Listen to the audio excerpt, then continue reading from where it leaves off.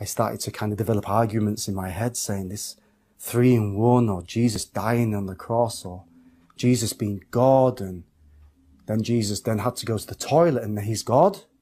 I kind of started to logically dissect the religion in my head. I mean, I was a very kind of non-emotional person when I was a kid. I had no real desire to kind of find out about religion. It's just something that it kind of hits you in the face and you try and brush it off. But then it comes back again and you try and brush it off and go, no, no, no, this is not happening. But it's something that I think you cannot control, this feeling or this urge to know what life is truly all about. The particular brother who lived near me was listening to a speaker that was really kind of close to him. I think he was a convert to Islam from America, the Asic speaker.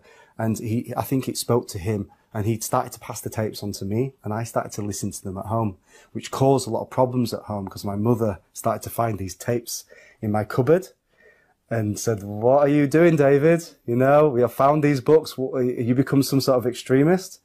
Anyway, I hid the tapes and I continued to listen to them privately. And then this particular speaker, probably about a couple of months, decided to come to the UK, and I was invited there. I went to see him and I expressed to my friend, I just want to believe because this speaker is just saying everything. And I think because he was a convert as well, I felt as though I wasn't alone. I felt, well, if he could do it, I can do it. And I think that was the clinical, you know, I didn't want to be that person in the village, the only English guy in the village who's a Muslim, and you know, feeling that I want to be accepted. And because he was that, and he'd done it, and he was a speaker, and he'd been Muslim 30 years, I thought, yes, I want to do it with him, and I want his advice, and I want him to be my mentor, even though maybe he's from America and couldn't be, but at least I had some solitude in that. So I went to the event, and I met this speaker, and I mentioned to my friend who lived near me that I wanted to accept Islam on that day.